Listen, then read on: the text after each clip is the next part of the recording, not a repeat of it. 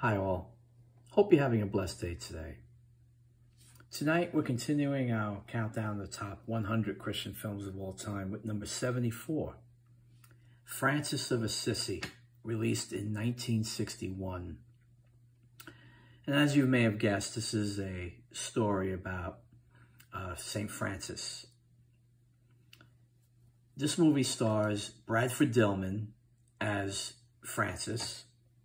And Bradford is known for such films as Escape from the Planet of the Apes, where he played a kindly doctor who was trying to help Cornelius and his wife, Zira. He also played the police captain in two Dirty Harry movies, The Enforcer and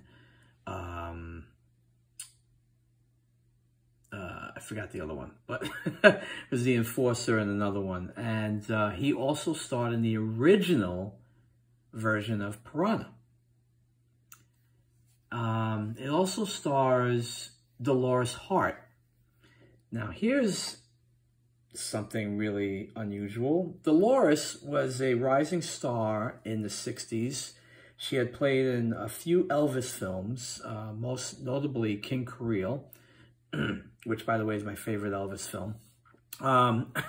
And she starred in this film and was on her way to a successful career when she decided to leave Hollywood and become a nun. Much like her character in this film, who was a lady of wealth, and, St. Francis made such an impression on her that she decided to leave her life behind and become a nun. Who says that life doesn't imitate art, right? Also, the film stars Stuart Whitman. Now, Stuart Whitman was around for a really long time. He's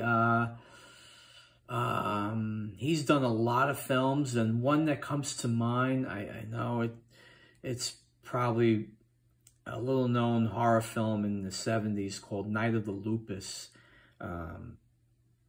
Actually, Janet Leigh was in that movie too. But he plays Count Palo, which is he's a good friend of St. Francis. And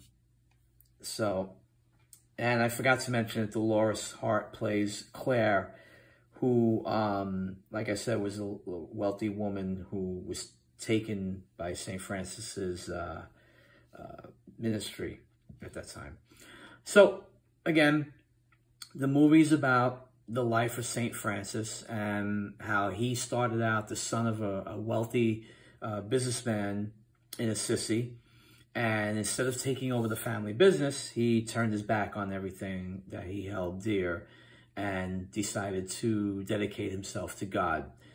Giving up everything, his home, his wealth, just so he could serve God. He even gave up a woman, Claire in this case, that was going to be, or could have been, his wife. So, at first, he's met with much difficulty in trying to get his ministry established because people actually don't believe him. Is he trying to get attention? Who knows what he's doing? But eventually, his selfless deeds make him a target from the Catholic Church, who at first want to shut him down, but then realize that what he's doing is absolutely what God wants him to do. And like I said before, it inspires Claire to enter in the nunhood. I liked this movie. I thought it was really well done. I liked it. It was a good movie.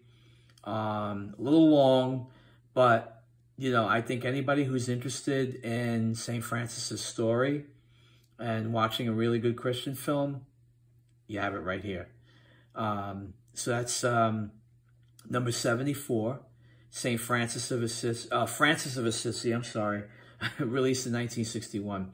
Well, thank you for joining me this evening. Thank you for watching my videos and supporting my channel.